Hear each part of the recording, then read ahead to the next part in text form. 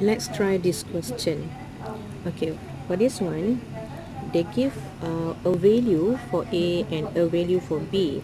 Then they ask us to calculate the pressure potential for B and water potential for A.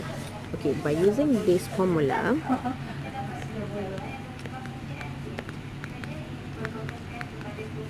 we can get the answer. Solid potential for A is negative 250 kilopascal. Okay, and pressure potential for A, as it was not a plant cell and there's no stopper, so automatically the value for the pressure potential is 0 kilopascal, so that we can find the water potential. So the water potential is negative 250 kilopascal. For B, pressure potential equal to solid potential minus water potential. So pressure potential is positive 180 kilopascal. Okay, so as the pressure potential must be always in positive value. So now we get the answer for A. For B, show the directions of water in this tube.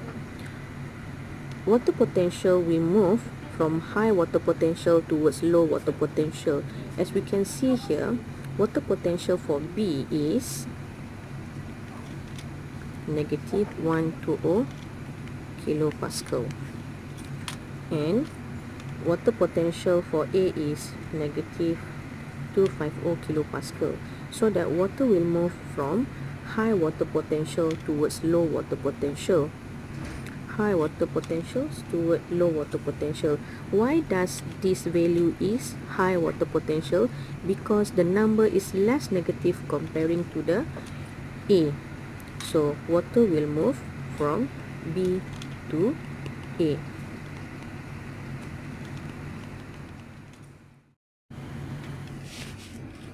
This involving a plant cell. So plant cell do have the pressure potential, and the pressure potential is always in positive value. For the solution, we do not have cell wall, it do not have cell wall, and it do not have any stopper. So automatically the pressure potential for the solution is 0 kilopascal. So now calculate the water potential for the cell and for the solution. Automatically we can calculate the water potential for both.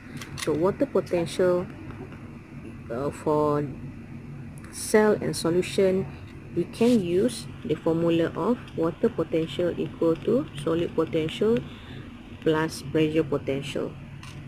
So water potential for this one is negative 100 kilopascal, water potential for the cell, and water potential for the solution is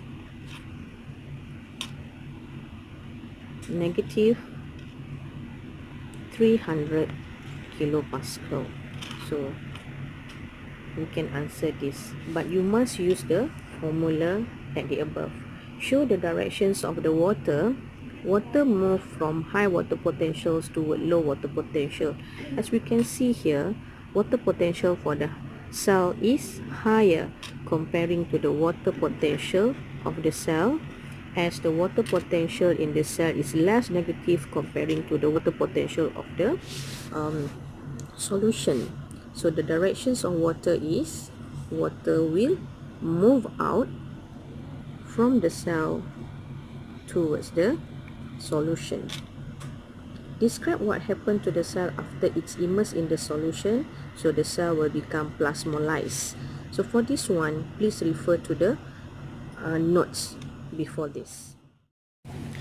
Please take note that you have to show the formula with the complete calculation during your calculation to get the any water potential or solid potential or pressure potential.